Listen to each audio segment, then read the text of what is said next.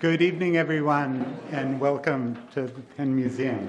My name's Dan Rahimi, and I'm Executive Director for Galleries here at the museum.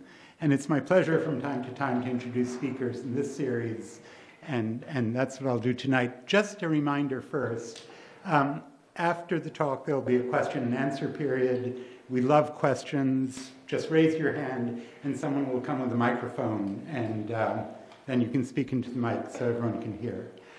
The other note is that the next talk in this series is on May 1st, The Stuff Beyond, the Great Maya Cosmos, with Dr. Simon Martin. So we change gears every time. But it's my great pleasure tonight to introduce Lauren Ristvet. And Dr. Ristvet has been working as an archaeologist in the Middle East since her days as an undergraduate at Yale, where she began to dig in Syria at Tel Leilan, the ancient site of Shechna, and then later Shubat Enlil, a super important site in the Middle East, and a recently dug one too. She then went on to receive her PhD at Cambridge and continued her work on Syria with a focus on state formation, collapse, and regeneration in the second millennium BCE. And then in 2006, she began an archaeological survey in Azerbaijan. And she received funding from the National Science Foundation to excavate Olan Kala, an Iron Age fortress in Nakhchivan. She is the author of 4 books. Last I counted, there could be more.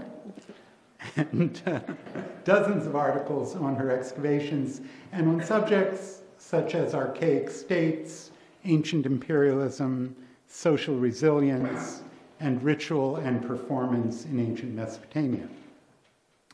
Dr. Ristvet is an associate professor of anthropology at Penn, and she is the Dyson associate curator here in the museum. In her curatorial capacity, she took responsibility for many sections of our new Middle East galleries, and that's where I got to work with her, which was great fun. And her work there ranged chronologically from prehistoric settlements in northern Iraq to Iron Age nomads and empires in Iran. Her thematic contributions are seen in all parts of the gallery, and she really guided us in matters of geography and environment, subsistence, technology and religion, history, and everyday life. In the gallery project, Lauren Ristvet was the advocate of the individual in prehistory and in the ancient past. That's how I think of her, actually, as the advocate of the individual, always striving to find the person, the actual person behind the artifact. And I do remember one day when we were working on an early section in the gallery, she picked up the model of a cow, a little ceramic cow, and said, "Look, a child played with this." So Lauren's here tonight to talk about the stuff of archaeology and introduction, and please join me in welcoming her. Thank you. I think that's the nicest introduction I have ever been given, as well as the most comprehensive. Dan also is alone in actually correctly pronouncing the names of all the sites I've worked at, which are all really difficult, so quite impressive. So when I was first invited to give this lecture on the stuff of archaeology, I took a deep breath. I was quite flattered to have been asked, but I really had no idea what I could talk about. The stuff of archaeology is almost everything. And at first I thought, well, should I just present some potsherds and some stone tools? And then I thought, no, that would be way too boring. So what I wanted to do is to talk about what is for me the stuff of archaeology and what got me interested in archaeology in the first place, which is that I feel that archaeologists tend to ask big questions, and then we have a lot of stuff, but it doesn't tend to talk to us very well. So we have to find pretty unique, creative ways to make it speak. And then what we finally do, of course, is try to put together all of these different pieces of evidence to craft stories that make sense of something, that try to get at answers to those big questions. So what I wanted to do today is basically take you through 3 pretty recent new techniques in terms of expanding the stuff of archaeology. And I wanted to talk about how these techniques have been able to change and revise the stories that we tell from both the very large scale to the individual. Again, to get back to the introduction. So I wanted to talk about these 3 questions. I'm drawing from my work in Syria, my work in Azerbaijan, and then the final thing I'm talking about is something that really I have no connection to, but I find it a really fascinating and creative excavation, and I think you'll enjoy hearing about it as well. So we're going to start, again, from the large scale, the collapse of an entire empire, an empire that Mesopotamian archaeologists often claim is the world's first. Then we're going to be on a sort of slightly smaller scale, talking about the people who live in what is probably the first fortress in the Caucasus. So it's the first political center, and how they come together and create that community. And then finally, we're going to talk about Richard III, which I hope you enjoy. I enjoy Richard III. All right, so we're starting with paleoclimatology. The place is Tel Eilan, and the empire is the Akkadian Empire. It's not very large by today's standards of an empire, but this is the first time that what we think of as southern Mesopotamia, what later becomes Babylonia, and northern Mesopotamia, or later Assyria, are united. Before this, we basically have coalitions of city-states that are of different sizes, and suddenly we have something which is much, much greater. Could I lower the lights a little? Sure. Maybe some, thank you. So when Mesopotamians, later Mesopotamians, thought about politics and thought about empire, this is where they looked. For nearly 2,000 years after the fall of the Akkadian Empire, people composed literature about it, particularly about 2 of its kings. Its founding king, who becomes an exemplary king for all later Mesopotamian rulers, Sargon, and his grandson, the 4th king of the dynasty, Naram-Sin, who later sources blame for his fall. And this is one of those sources. It's called the Curse of Akkad, or the Curse of Agade. So the end of the Akkadian Empire is a historical question, but I actually came to it from a very archaeological place. My first ever excavation in the Middle East was when I was an undergraduate at Yale in the late 90s. I went there. This was actually part of the first trench that I ever dug. I had no idea what I was doing, and I had no idea that I would wind up 20 years later be still showing pictures of this. But basically, what we found at Tel Eilan was something that was really hard to understand, and it was a really large building that had never been finished. So it took us a few years to really accept that it had never been finished, but in some ways this is what you see here. You see stone blocks that are laid out, a sherd layer that's put on top of them, brick course, and then it just ends. And it ends in this column of dirt. And so when we first wanted to figure out what had happened at Tel Eilan, we actually looked at this sort of column of dirt. So what you see here, these are people living in the lower town of Tel Eilan from about 2600 to about, say, 2200, 2150 BC. There are streets they build, ash lenses, all kinds of things. And then over here is when they come back to the site around 1800 BC or so. And in between is this 300-year period where the site is just completely abandoned. So the first thing we did was trying to think creatively, we found a soil scientist to look at some of that soil. And what she found, when she looked at it under a microscope, was that it was made of a lot of dust-blown particles, what are called aeolian deposits. And so in some ways, I think this got us thinking a little bit about the Dust Bowl. So northeastern Syria is not a desert, as I feel like everyone always thinks the Middle East is going to be all desert, but actually this is an area that looks a lot like Kansas. It's where a lot of the wheat production in Syria has usually been. It's a big breadbasket. When you're there, you just drive through lots and lots and lots of wheat fields.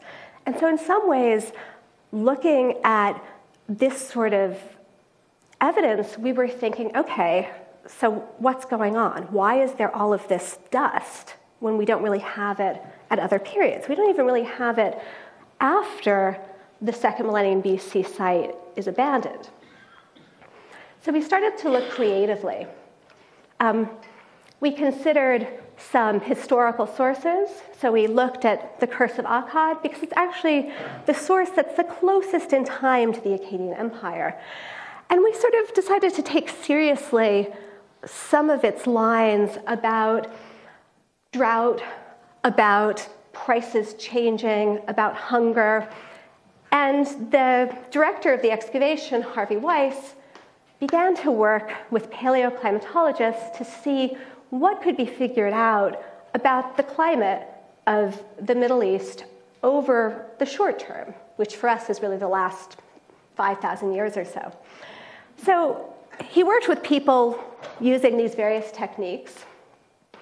And most of what they were doing is looking at places where there are long-term records of the Earth's climate. And a lot of this is really, it's basically all chemistry, except occasionally when it's botany, as I say here. But basically, the chemistry part comes from lakes and from glaciers, and also from seas. So these are places where sediment is laid down year after year. There are small animals trapped in them, and the shells of these animals provide a record of the changing oxygen. You can look at the changing oxygen isotopes and you can get an idea of precipitation changes. So we started looking at this first, of course, as close to Tel Eilan as we could, and that's kind of here. And several records showed a possible drought event happening about this period of time and lasting for a while. So one of the things that has been important in terms of archaeology and climate science in the last 25 years or so has been understanding that climate change occurs even during periods that are usually thought to be pretty good, right? Pretty stable. So if you look here, this is the glacial period, right? But this is the period we're in now. And there are a lot of ups and downs to it.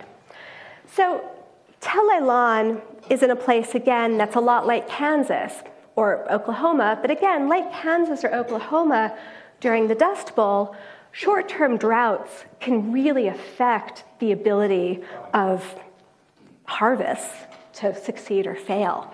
This really mattered for the Akkadian Empire because the reason they were in northeastern Syria in the first place probably was to gather economic goods, right? That's the whole story that we get from the Curse of Agaday, and that's what we see archaeologically as well. So in some ways, what I want to do right now is flip the story a little bit. So not think so much about the kings of Akkad, but think more about the poor people who are living at Tel Eilan, who suddenly have to grow crops for tribute, try to save something for themselves and to have a harvest the next year, and what that would mean for them. So of course, they're in this violent situation. We have archaeological evidence of the conquest of Syria. This is from a site called Tel Bazi on the Euphrates. And we have really good evidence at Tel Eilan of basically economic exploitation. So what we see, and in some ways this combines the two themes. So this is a kind of huge fortification that goes along the side of the Tel and creates this really heavily fortified administrative complex. Up here in the left corner is actually a stone grain measure, which holds precisely the daily ration in Akkadian texts of grain delivered to workers. And much of what we found were these tanors, these ovens, which were probably used either to process grain in some way, to bake bread, but they're on they're on an industrial scale. It's clearly not just for the consumption of people in this area. And we have some evidence from graves at the site that the Akkadian Empire was not really a great time to be living in this city. So we find higher amounts of signs of infection and inflammation. There's a master's study done looking at the teeth, found that there were decreasing amounts of, they found first of all that there was stress. There was signs of stress during childhood, so that people were probably less well nourished. They also found from the dental calculus that they seemed to be eating a less varied diet.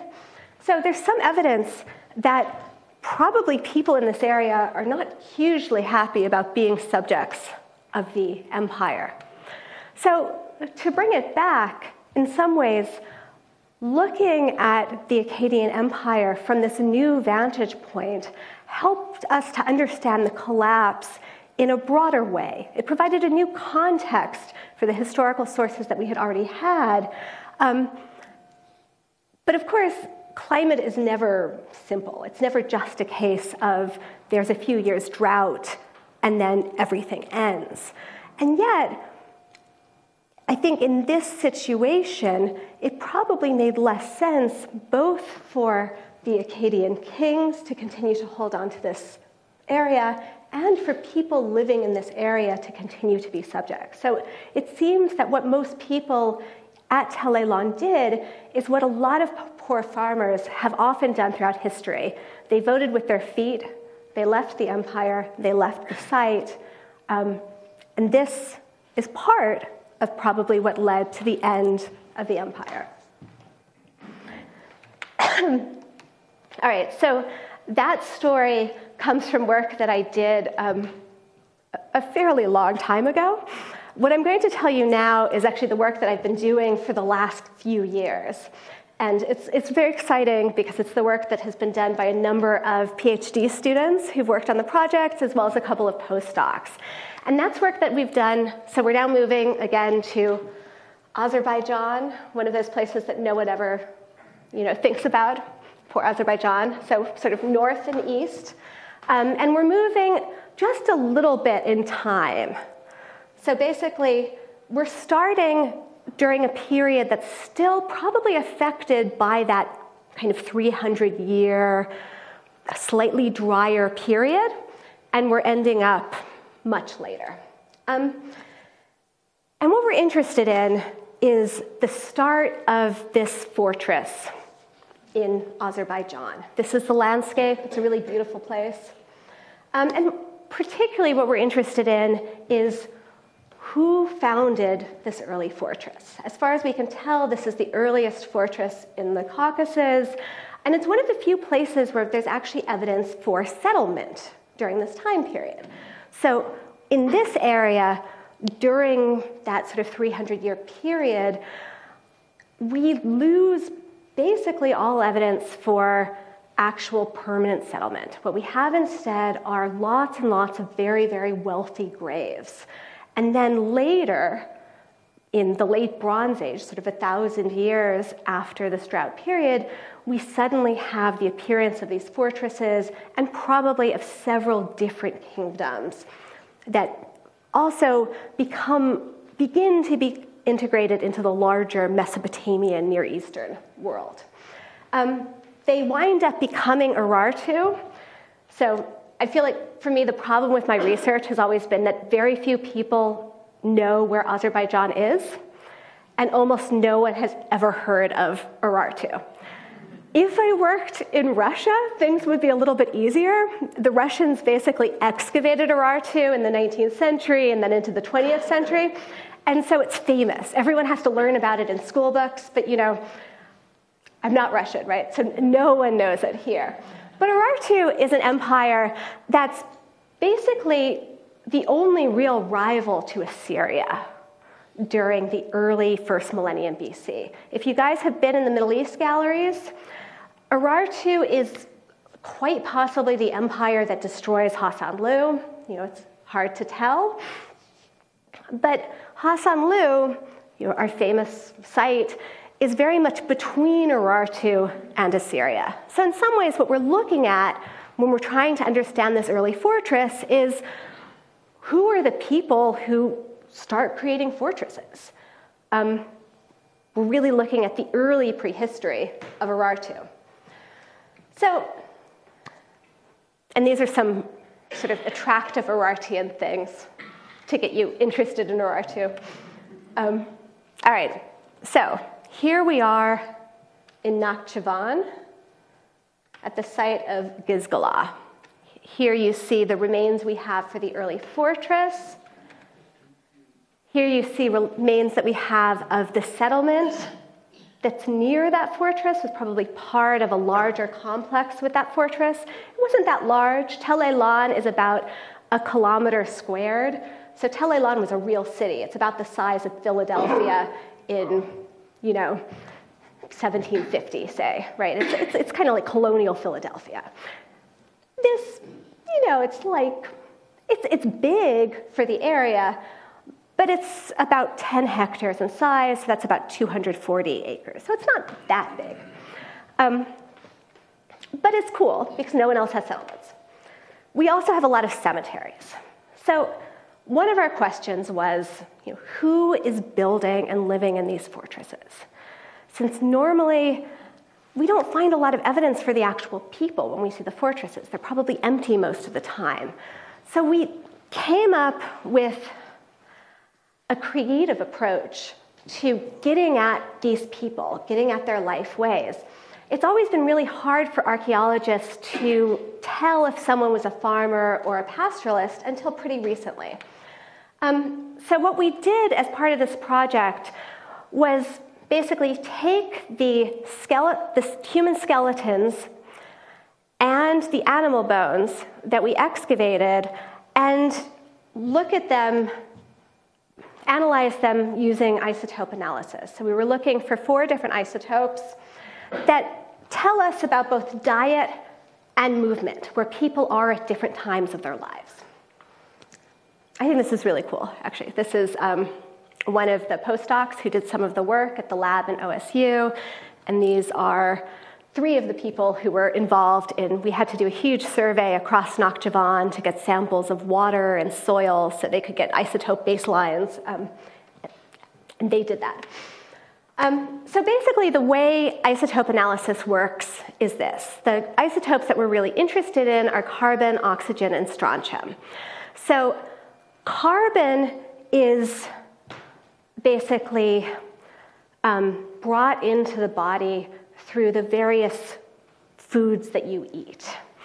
We're especially interested, or it's very good at telling people if they're eating a diet that's mostly dominated by wheat and barley. Those are, or mostly dominated by tropical grasses like corn and millet. This is important here because we have both millet and wheat. Oxygen and strontium are incorporated into the bones and the teeth from the water that you drink and from the crops that you eat that are grown in the soil. So strontium is an isotope that replaces a certain amount of calcium in bones and teeth over time, and it's incredibly particular. Strontium levels really vary geologically depending on the age of the rock. Oxygen, at least in this area, tends to vary according to altitude. This was nice for us because one of the things that we have are valleys and highlands, and we would expect if we have nomads who are moving with their flocks that they're probably moving between the tops of the mountains and the valleys. So one of the things that we wanted to do was sample very carefully. So try to sample places in the body where these isotopes were incorporated at different times during an individual's life, and to see if we could get at both sort of long-term life trends, but also seasonality. You know, could we see people moving from the hills to the plains or not? So what we saw was that for the animals, carbon and oxygen isotopes varied inversely. And that was sort of interesting because it suggested to the zooarchaeologists that what you're seeing is that in the summers, the animals are probably being pastured up in the mountains, and then in the winter, they're probably actually being foddered. They're probably being kept down in the lowlands and fed millet, which is cheap, easy to grow in this area, a summer crop. There's little evidence that the sheep in this area are moving long distances. They're probably just really moving between this valley and the nearby mountains. The evidence from the human skeletons were a little bit more complex. So one of the things that we did was compare a couple of different groups of tombs. So I'm going to talk about this group first. These are along, you can sort of see it here, but they're along a seam up in the hills. They're quite visible, they're quite high, so we call it the highland group. These guys are actually located down in a kind of little crevice between these various hills, so we call them the lowland group. And then this guy out here seems to be located just outside the fortification wall of the settlement. So here we have the highland group. We have some more pretty stuff. This is why we excavate tombs. And this is some of the analysis that we did. And so what we found was that actually the people buried in this group are slightly different. They seem to be probably family groups in that both skeletons in one tomb have pretty similar life histories based on the strontium and oxygen isotope analysis. In the other tomb, there are 3 people, 2 adults, and a teenager. And these guys actually are from outside of the valley, probably outside of Nakhchivan. They're probably from northern Iran, just a little bit south of where we are. And we can see that the adults grew up there. The child was born in this area. We can tell that from looking at the teeth, or at least was in that area until he was 7 or so, 6, when you start to lose your baby teeth and get your adult teeth. And that gives you a record of kind of early childhood. And then he, later in childhood, went back, probably for a couple of years, to wherever his parents were from, and then they come back to this area where they die. The lowland group looks pretty different. The tombs look different, first of all. They're much closer together. Some of them actually share walls. And they seem to be around perhaps this tomb, which was the richest tomb that we found. That's the sort of fairly rich tomb. You can see there were lots and lots of pins and some weapons and pots and, all kinds of things. And these, as you can see, are individual burials. They're not group burials like the other one. So what we found, or what Celine Nugent, who did this work for her PhD, found when she analyzed this material, was that the people buried in the lowlands had moved less over the course of their lifetime than the people in the highland group. They were probably just moving between the valley and the nearby uplands, and they weren't even doing that very often. Their diet contained a large amount of millet, so again, they're probably eating the millet in this area, and they're probably staying here in the summer. The final person that we looked at was this burial just outside of the city wall, and he is very different from the others. First of all, there was nothing in this burial. The positioning, the way that his hands are so close together and his feet are so close together, suggested to Celine Nugent, again, the bioarchaeologist, that he might have been tied. His hands and feet may have been bound. There's evidence for injuries on his skull that would have been fatal. And when you look, especially at the strontium isotope, he's totally different than everyone else. So he's this crazy outlier. And he's this crazy outlier because he's from a place that's at least 100 kilometers away. It's probably, again, in Iran, but in a different part of Iran, sort of the city of Julfa on the border. And he wasn't in this area very long. He certainly wasn't there for a couple years because nothing from the geology of this area had been incorporated into his bones. So he seems to have been a stranger of some kind, perhaps an enemy, and that might explain his burial place and the fact that it looks so different from other people in the group. So the implications of this for what we sort of set out to figure out were basically that the people who probably lived in the settlement, I think, are probably the lowland group. They're closest to the settlement, they're closest to the fortress, and they're actually more local. They're probably relying more on farming than I would have predicted before we had done this analysis. At the same time, there are pastoralists, there are nomads present in the area, including people who are traveling fairly far distances over the course of their lifetime, although usually shorter distances from year to year. And the relationship between these groups, as far as we can tell, doesn't necessarily seem to be antagonistic.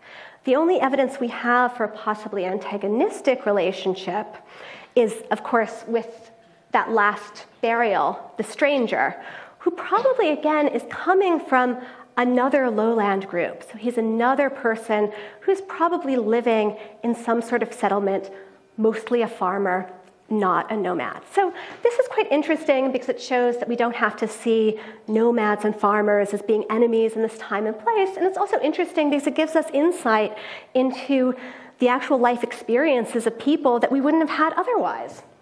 All right, so with that in mind, I'm going to move east and north quite far and move ahead in time. 2,000 years or so. And we're going to focus on the lifetime of one man, 32 years in the life of King Richard III. So we're going to Leicester, England, in the 15th century. So I wanted to talk about this because actually this excavation gave me some of the ideas of doing the isotope analysis that we did for our excavation. And I just think it was done really creatively, and it's a kind of crazy story. So in 2012, on the 527th anniversary of his death in battle, at the Battle of Bosworth, King Richard III's body was found in an excavation in a parking structure in Leicester, England. So the whole story is kind of crazy. But of course, it sort of starts here, right? In that certainly all I really knew about Richard III was Shakespeare. And over time, there's been a debate between people who are against Richard III, symbolized by Shakespeare, who in his famous play, really kind of his first great play, it's one of his early plays, has the hunchbacked Richard III kill his brother, the Duke of Clarence, by having him stabbed and then drowned in a vat of wine, kills his brother, who's the king, by telling him about the first brother's death, murders, of course, his two nephews who were put in his care in the Tower, and then finally poisons his wife, right? So in some ways,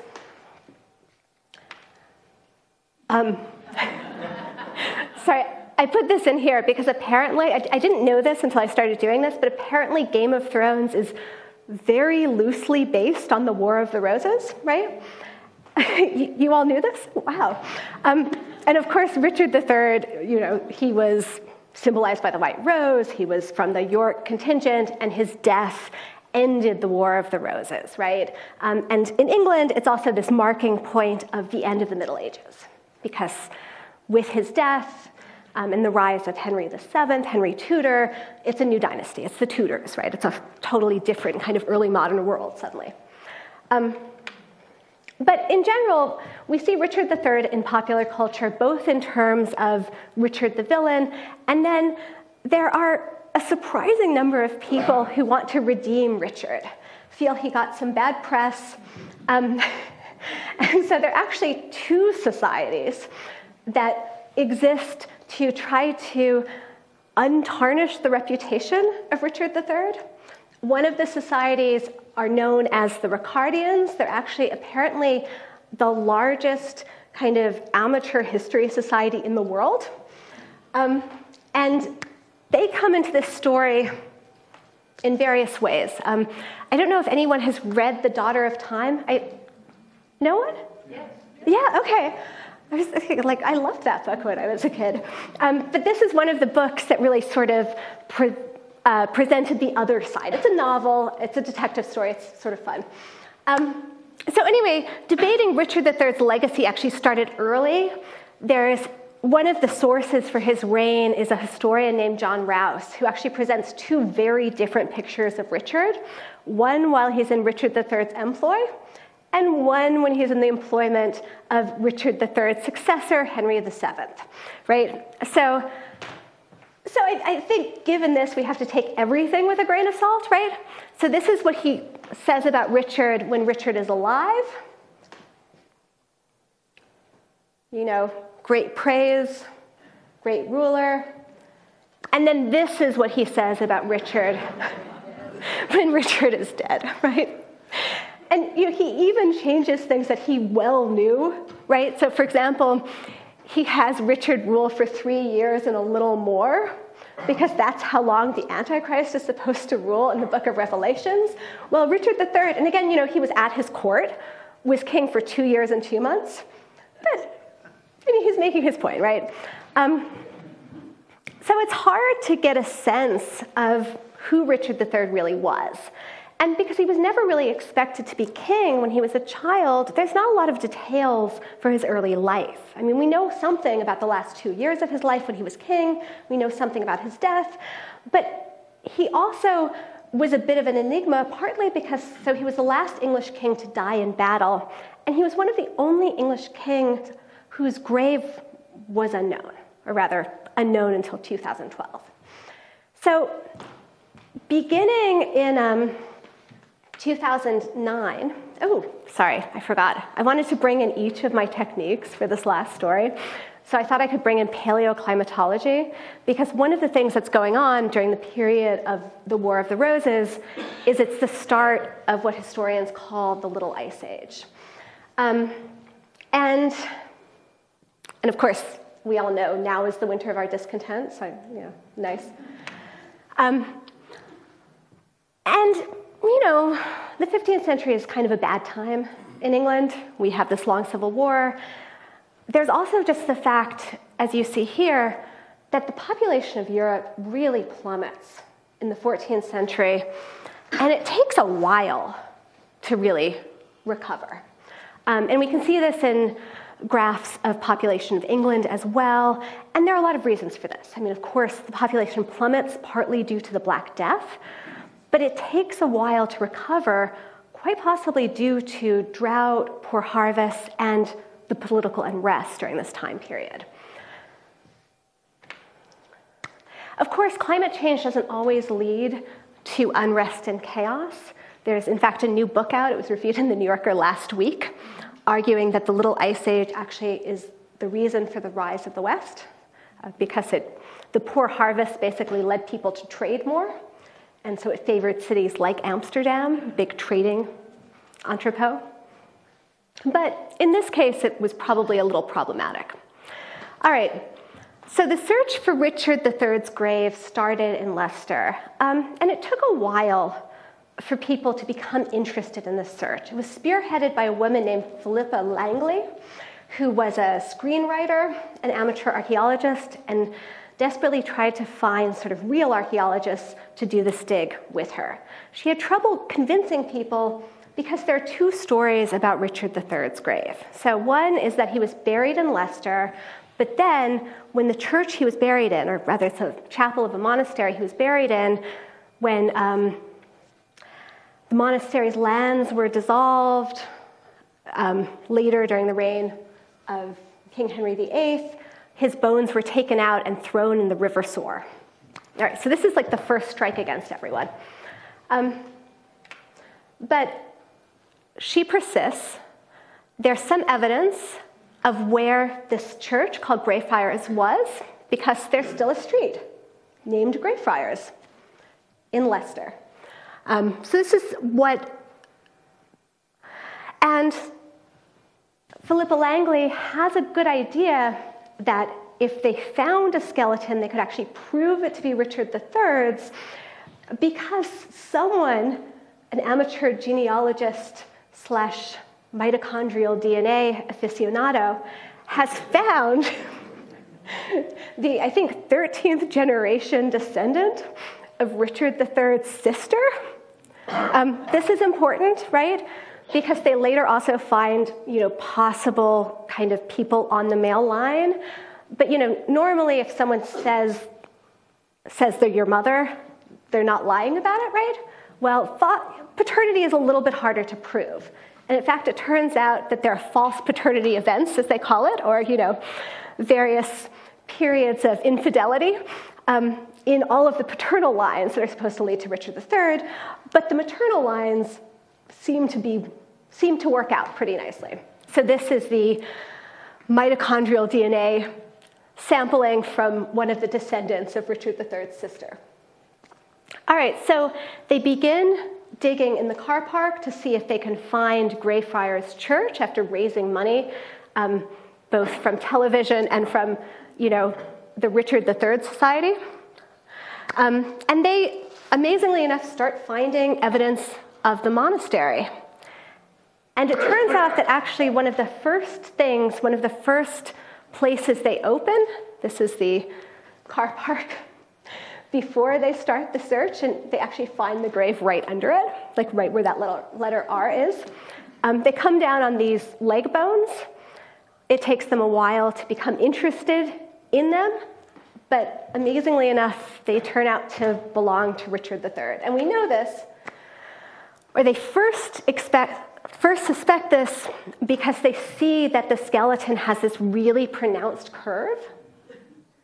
And of course, Richard III is supposed to be a hunchback.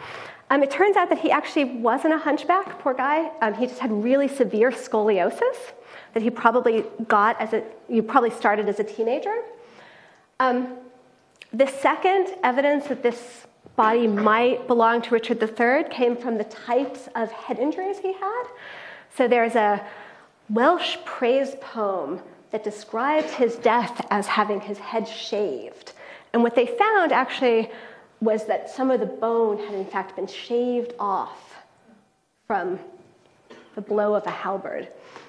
And then they got some radiocarbon dates from the bones and found out that, it was certainly possible that they were of the right date. Then they did the DNA analysis. So they found these people, Wendy Duldig and Michael Ibsen. One was from Australia, one was from Canada. Both happened to be living in London at the time. They also found some possible male line relatives. They got everyone to agree to have their DNA sequenced. They then sequenced the DNA of the skeleton. This is Turi King, who's the archaeogeneticist who did the work, suiting up to make sure there's no contamination. And kind of amazingly, they found a incredibly high percentage of a match with the mitochondrial DNA of the mother's line. They also found some other information. So for example, Richard III is often depicted as being dark, with sort of dark hair and dark eyes. But actually, they found out that There are no portraits surviving from his time. All the portraits we have are from later. But that this is probably the most accurate portrait that shows him with light eyes and lighter hair. He was probably blonde as a child and definitely had blue eyes. So this is a facial reconstruction that they did from the skull. And then the part that I really liked was the extremely fine-grained isotope analysis sampling they did from his, as you can tell, since I've already talked so much about this, right? So what they were able to do is trace where he had moved during his life. They could see that he had been born in the east of England. We know this, right? So that's nice. But then they saw that he had moved to the west of England by the age of 7, which was something that actually hadn't been known before. And then they were able to see when he moved back to the east of England, probably in his later years after 18, when he's an adult. They were also able to see all kinds of evidence of his diet, and particularly how it changed in the 2 years that he became king. So throughout the course of his life, there's increasing evidence for carbon and nitrogen, which actually suggests a diet that's quite high in meat and fish, right? So that's the diet that rich people eat, right? You know, poor people just get to eat porridge. Ribs, turns out that the stable isotopes in your ribs tend to only be incorporated the last few years of your life. And those results are really high. And it suggests that he's eating more and more fish as a king, and probably waterfowl as well, that would have similar rates, like peacock and swan, because you were allowed to eat that if you were fasting, you know, as a Catholic during fasting days. Also, there's increasing levels of oxygen isotopes in his ribs, which was weird, right? Because it seemed to suggest that he had moved to the west of England, where it's wetter, but we know he didn't, right? Like, we know where he was the last 2 years of his life. It's the only time we actually have any clue where he was, right? Because he was king. We know that he was in London. We know that he went on a progress. We know he spent some time in York. We know he was in Leicester. So it seems likely that this actually comes from drinking a lot of wine, and particularly wine because of the high water content of the grapes.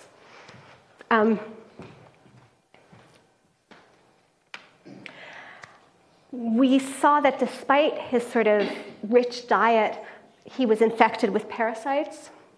Not too badly, no tapeworm, but evidence for roundworm. They took samples of the soil around where his intestines would have been. And as part of the work, the Richard III Society also commissioned a psychological profile from the psychologist at the University of Leicester, who looked at documents from his reign and concluded that he was probably not a psychopath, since he seemed to be upset when his son died. Scoliosis probably didn't form his character too much, because it was something that had happened when he was a bit older, and he probably simply bore it with fortitude. But there's definitely some signs of rigid moral values, perhaps a belief in justice and a tendency to see the world in black and white. So anyway, Richard III becomes slightly more complex. So to conclude, I just wanted to reprise some of this a little bit and talk about the ways that genetic analysis can actually help us identify individuals and give certain information about them, how they looked. While some of the isotope analysis can let us see movement, both over the course of someone's life as well as during shorter periods. And we can also look at how diet changes, and how diet changes over time in really complex ways. So basically, I wanted to just introduce you again to some of the things I found interesting in archaeology right now, and tell a few stories of where archaeology has gone in the recent past. So all I have left to do really is thank all of you, as well as the people whose work I've drawn upon here, and ask if there are any questions.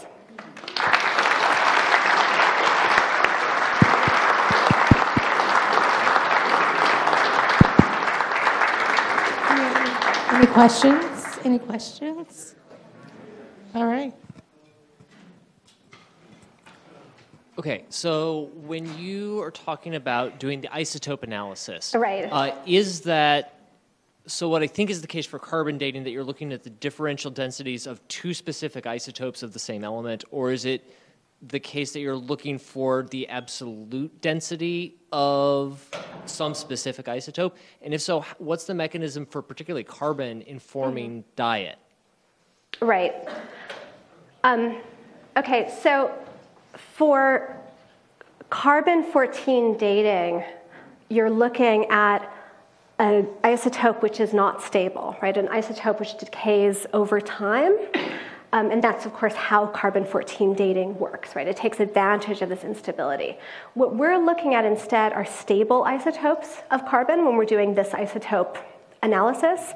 So we're looking at the proportions of two of the stable isotopes, two of the isotopes that don't decay over time, so that we don't have to worry about that. It's one of the confusing bits about how to deal with this.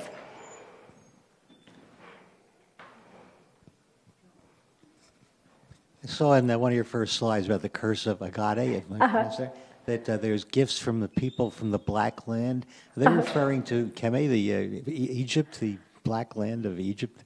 No, I don't think so. We'll have to go back and look at it specifically. The places they're referring to in that curse of Agade early on, sorry, I'm just going to go up to bring it up, are, they do refer to the Indus Valley, which is pretty cool, which is called Meluha by the Mesopotamians.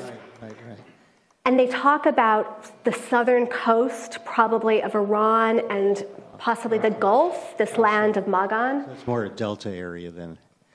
Yeah, but I don't think, we don't get as far as Egypt at this point. Yeah, so it's not trade with Egypt. Okay. Yeah, no. No, they're really focused on northern Mesopotamia, western Iran, that sort of coastal area of Iran, Persian Gulf, and Indian Ocean. Weirdly, during this period of time, they seem to mostly be ignoring Egypt. And I've always wondered about that. There's really little evidence for contact with Egypt. There's a lot of evidence earlier and later, but not for some reason during this period. Where's your research taking you next? That's always a question I like to answer. We're going back to Azerbaijan in May, so actually next month, which is a little scary for me.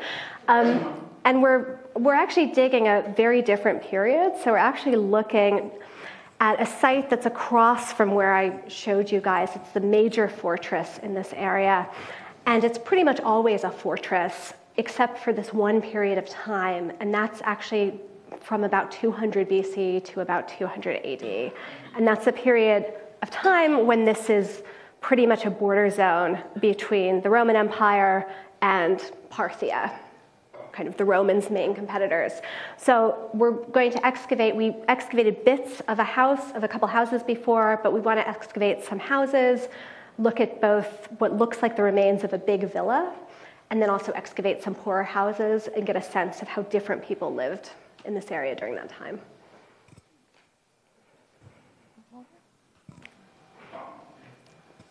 With all the research in DNA, we now know that populations aren't stable. Conquerors come in and the male conquerors take over the population. Mm-hmm.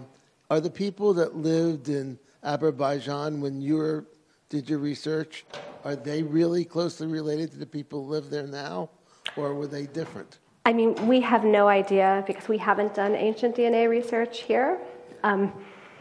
Ancient DNA research is fiddly. Like, there are only a couple labs that do it. There's a lot of sort of things that have to be done. So as far as I know, none of it has been done yet in the Caucasus during these time periods, but it's definitely something that would be of interest, I think, to see, especially in terms of the question of the creation of these fortresses, the rise of the empire, where are these people coming from? Are there a lot of people who are closely related? Are they not? Are we getting people from all over? We can at least get a sense that they're being born in other places, but what else is happening?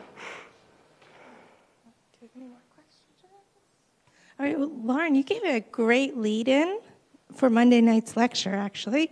Turi King will be here talking on King Richard's burial with the AIA. So go on the website if you haven't registered yet. It's a free lecture here on Monday night at 6:15.